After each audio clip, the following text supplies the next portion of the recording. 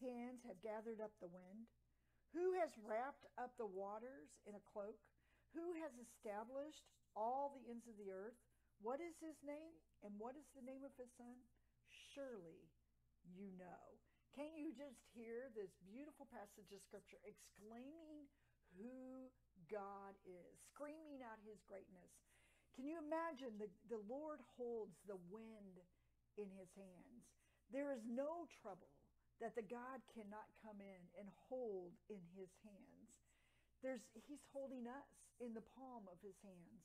It's amazing to me, the greatness of God.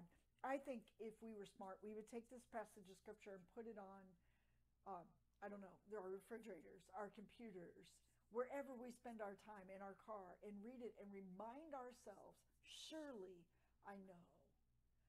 The God who has gone up to heaven and come back. We know who that is.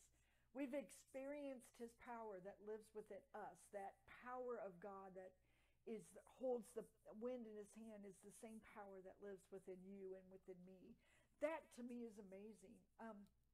So when I think of the world that we live in and the people who try to get into control, get into places of authority, and I think, we don't need to be threatened because we have a God that has gone up to the heavens and has come back.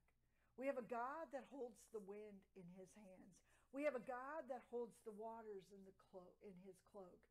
Tell me then, why should we be frightened here? Why should we be fearful, even in this election year, of who's going to rise to power? Because ultimately, they're in a place of a power, but they're not ultimately in the ultimate power.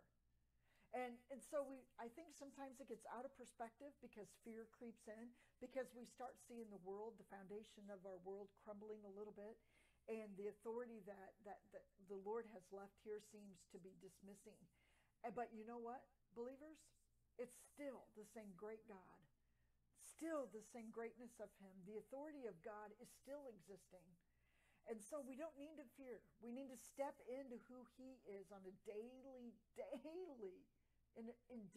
live in that place where God is. His greatness lives within you and within me, and he is waiting to come out.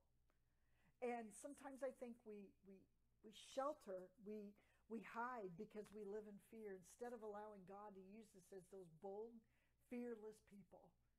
So today, remember, believers, you serve a